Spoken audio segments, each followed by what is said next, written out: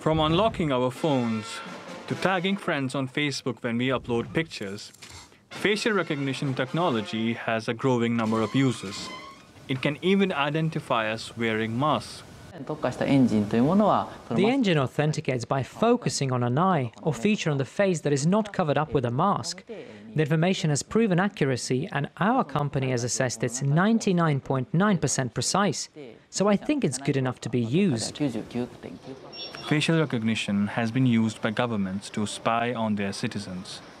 It's used by police and intelligence agencies to investigate crimes and detect suspects. But what happens when this technology is used as a surveillance tool? Facial recognition has been used by governments to spy on their citizens. According to a report by financial services company IHS Markit, the number of surveillance cameras will hit 1 billion this year. China has the largest number with 560 million cameras. Beijing has been accused of using facial recognition technology to track members of the Uyghur ethnic minority. China's two largest cities, Shanghai and Beijing, are the most monitored in the world.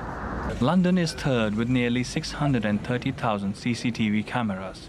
Its police department recently announced that it will use live facial recognition cameras for the first time. Civil rights campaigners have significant privacy concerns, although there is public support for an appropriate use of the technology. The Council of Europe has issued a set of guidelines for countries to protect human rights and do away with facial recognition features that are discriminatory. The technology and its uses are growing fast, and critics worry that if governments don't act soon, abuses will grow and there will be little chance for an about-face.